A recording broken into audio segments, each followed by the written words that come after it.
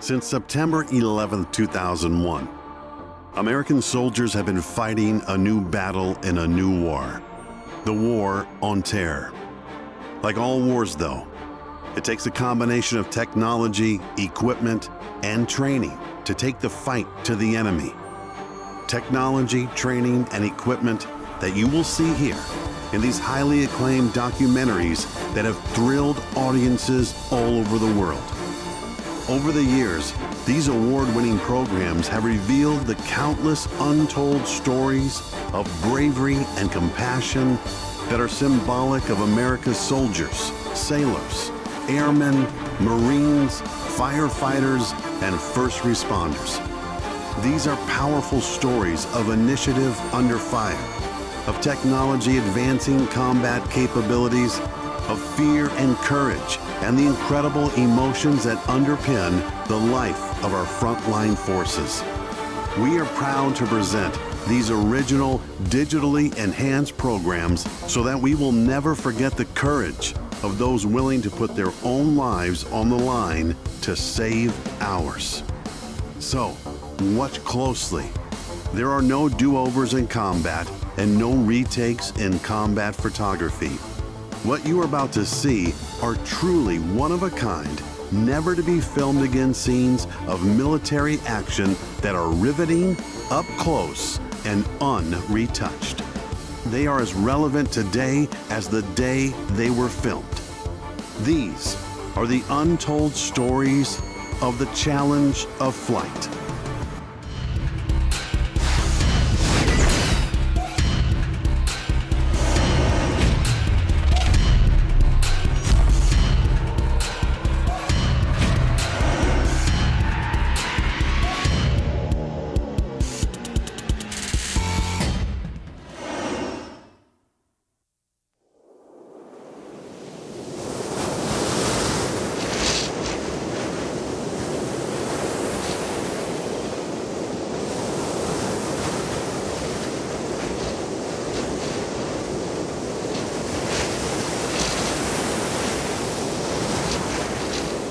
At sea, your ship sails through waters deep enough to bury the Rocky Mountains. Waves swamp your bow. Compared to the vast ocean that surrounds you, you are insignificant. And yet you have thousands of lives on board and 70 of the world's most advanced fighter and attack aircraft. Were it not for these jets strapped almost unnaturally to your steel decks, your carrier would be nothing more than a seagoing hotel. But they are there, and it is the job of the carrier and its crew to get them airborne and back home safely again. You hear about national security and power projection, but you deal with far more practical concerns. You make the carrier work. Why? Because in the deep draft seas of blue water operations, if the carrier fails to support its jets, then for those pilots there's truly nowhere else to go.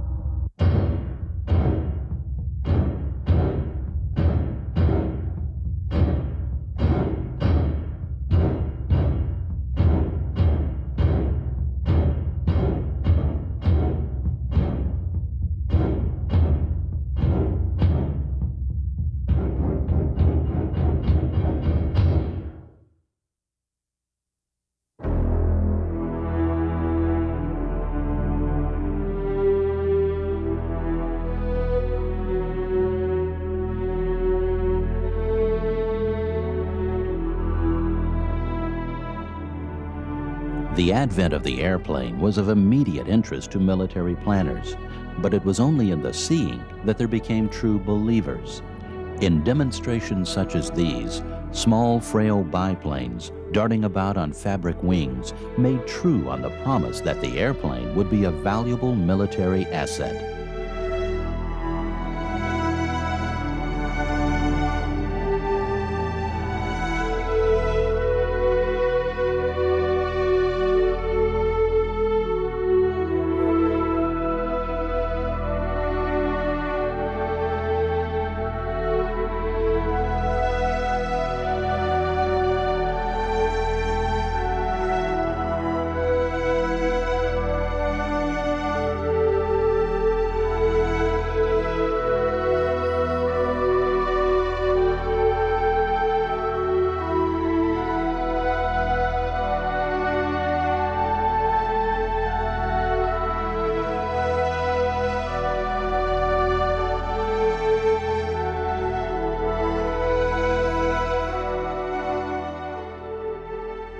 A sudden appreciation for the war-making potential of an airplane spurred the Navy into action. The objective? To fit ships with devices that could launch and recover aircraft while underway. Using the sea was easy enough for the recovery, but it was in the launching that problems arose. The first solutions consisted of platforms mounted across the gun turrets and variations on that theme.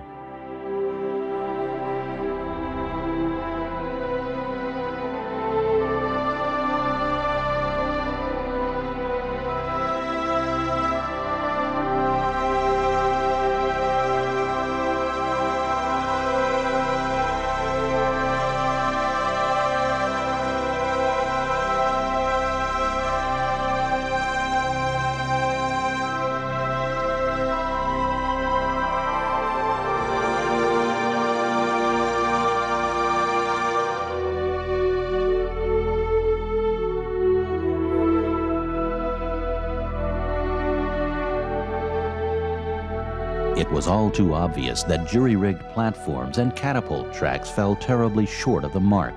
Naval aviation had much more potential than this. The answer? A ship dedicated to carrying planes. She was called the Langley, and she would be followed by the Lexington and the Saratoga.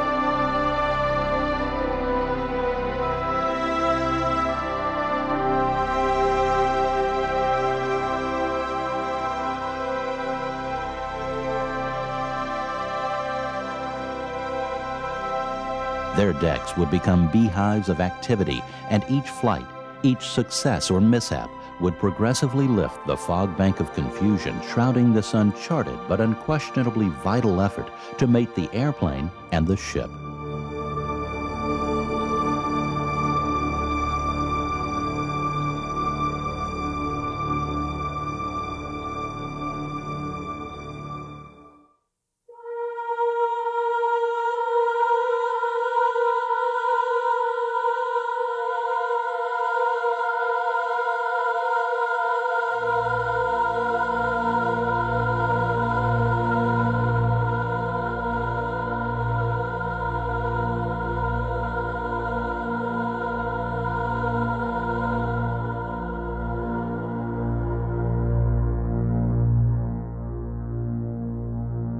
World War II brought carrier aviation to the front burner, and if anything became certain during World War II, it was this: in taking the war to the Pacific, no military asset packed more firepower than the aircraft carrier.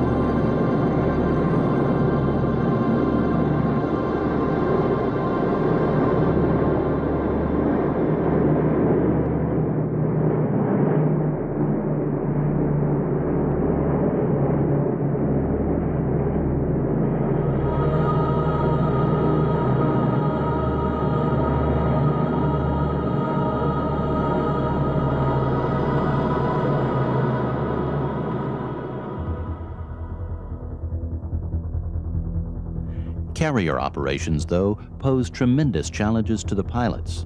Until the late 1950s, there was only one flight deck design, and it was called the straight deck. A pilot landed aft, flying squarely into, but stopping short of, an intimidating wall of parked aircraft on the bow.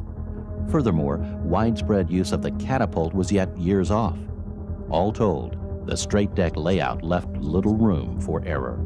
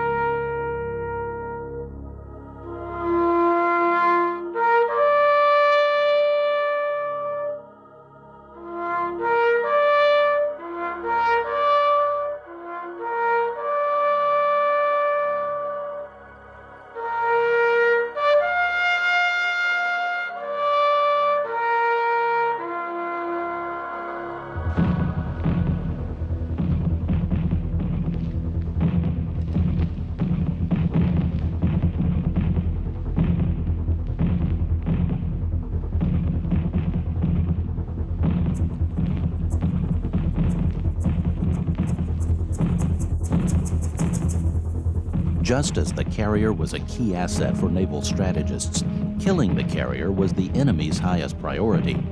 Indeed, the carrier was so important that tragic extremes such as the kamikaze were devised to put them on the bottom.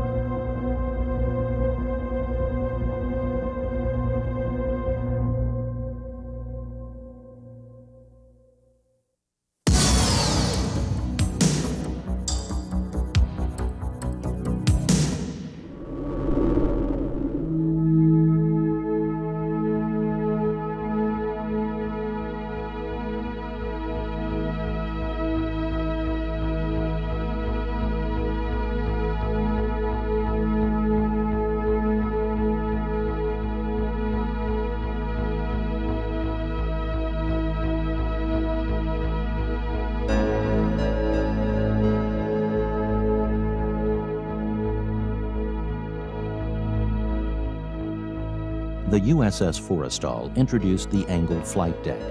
Few innovations have done more for naval aviation and the naval aviator than the angled flight deck. Finally, there was separation between the landing area and the parking and takeoff areas. No longer would pilots face rows of aircraft as they recovered aboard the ship. The new challenge was to adjust the landing pattern to hit a flight deck crabbing away from the aircraft's direction of flight. A small price to pay for a quantum leap in safety.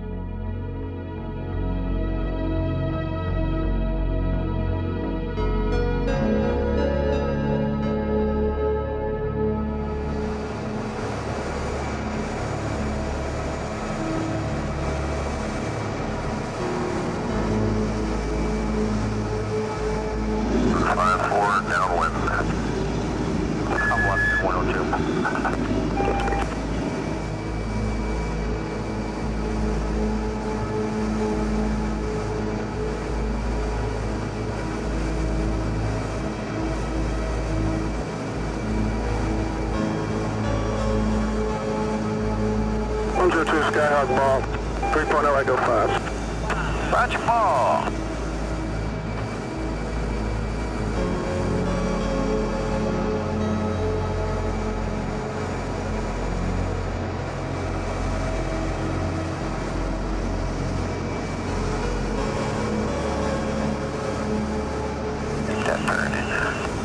Little power.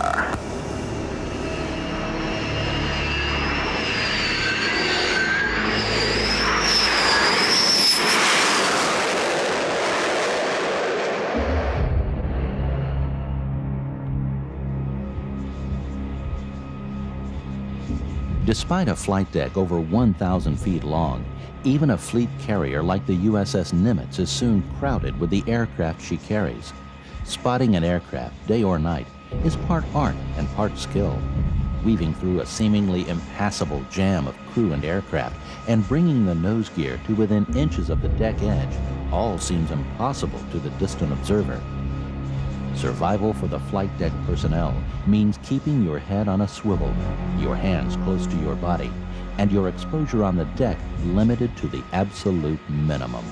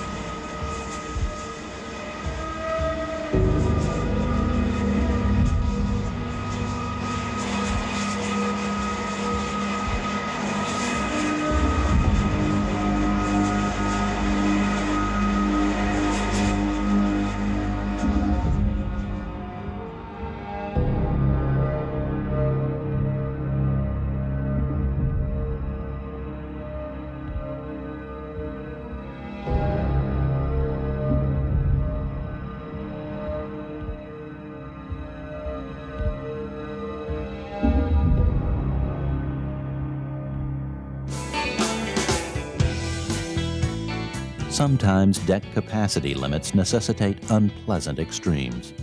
As refugees streamed aboard during the evacuation of Vietnam, helo pilots had no choice but to dump their mounts into the sea. It is an unnatural thing to do, and often jumping out in flight was the only way to avoid the helo's rapid floundering.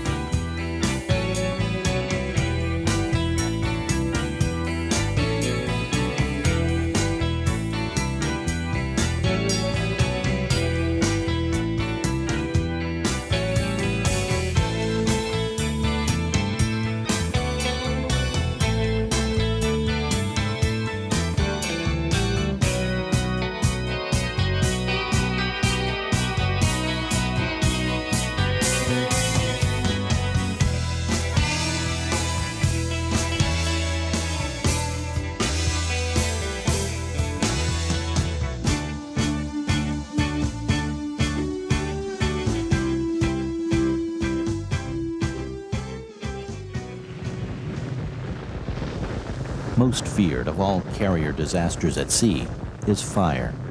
With over 750,000 gallons of aviation fuels, tons of ordnance in her magazines, large hangar decks below, and a full complement of fighters and bombers on top, the smallest fire can rage quickly out of control. So it happened on the USS Forrestal. In 1967, while operating off Vietnam, An A-4 Skyhawk's engine flash ignited a Sidewinder under the wing of an F-4 Phantom, which fired broadside into the fuel tank of yet another A-4. Readied for airstrikes, mini-jets were spotted close together, fueled and armed, and a chain reaction was set into motion that would claim 164 lives, blow 7 holes into the flight deck, with flames burning down through 6 of the 10 decks below. Today's naval bombs now have heat-resistant jackets that delay cooking off long enough to dump them overboard.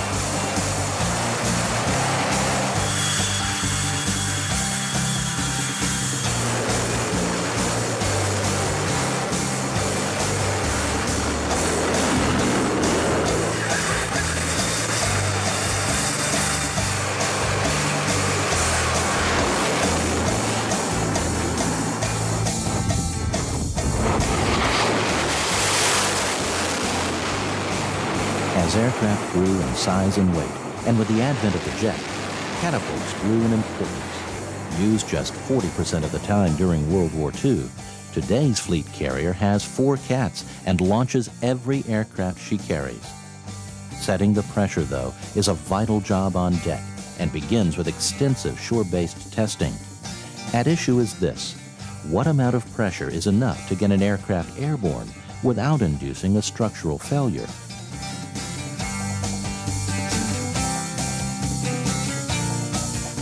Attaching the aircraft to the cat has challenged developers for years. Depending on aircraft type and gear assembly, both bridles and shuttles were used. Each operated in a similar manner.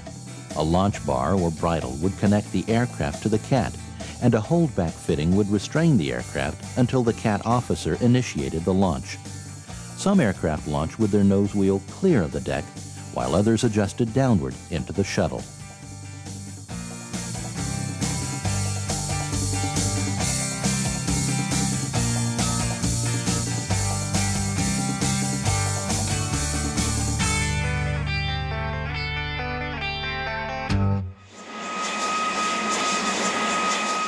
A naval aviator plans for the worst and briefs contingencies before each cat launch. A pilot likes nothing better than the sure feel of a solid cat stroke.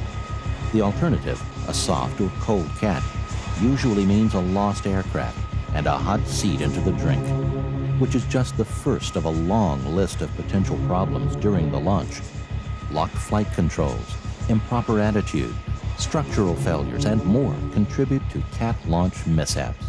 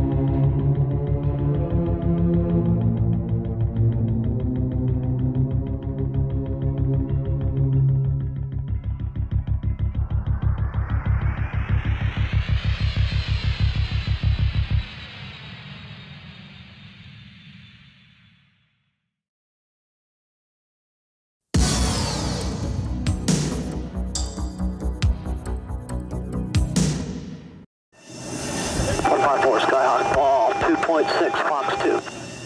Roger ball. A little flat.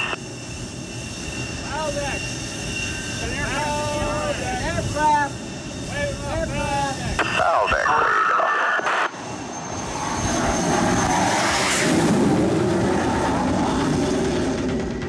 The Landing Signal Officer, or LSO, part of the package that helps a pilot get on board the ship.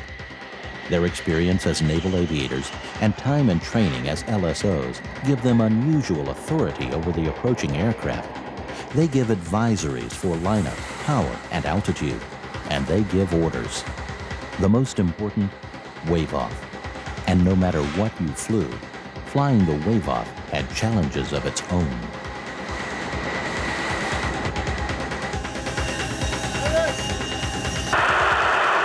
Little power. Little power.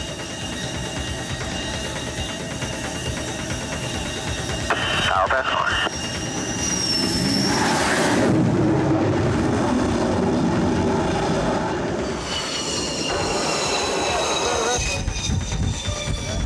Over control, a little settle in the middle. High and close. Head ramp, come down to land. That's that. Yeah. Aiding the pilot and the LSO is the meatball, an optical landing aid gyro-stabilized to provide accurate glide slope information. A centered meatball means you're in the fat of the glide slope. Blinking red lights indicate a wave-off.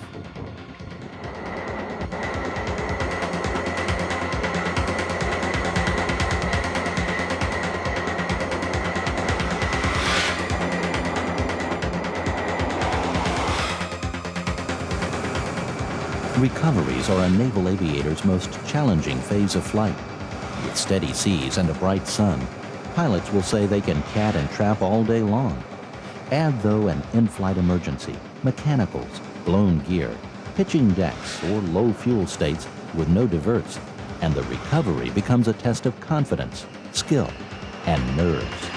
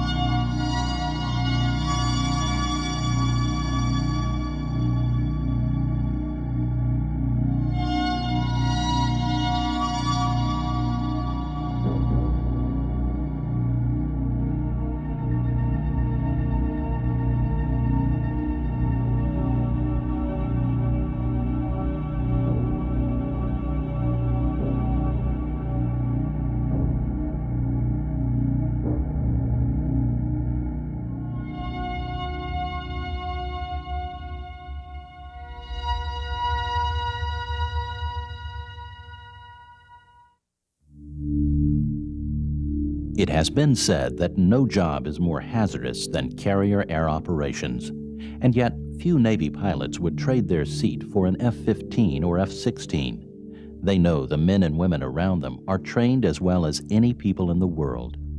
Trained and steeped in the knowledge that they must do their jobs well, because steaming across the vast expanse of the ocean, for this challenge of flight, there's nowhere else to go.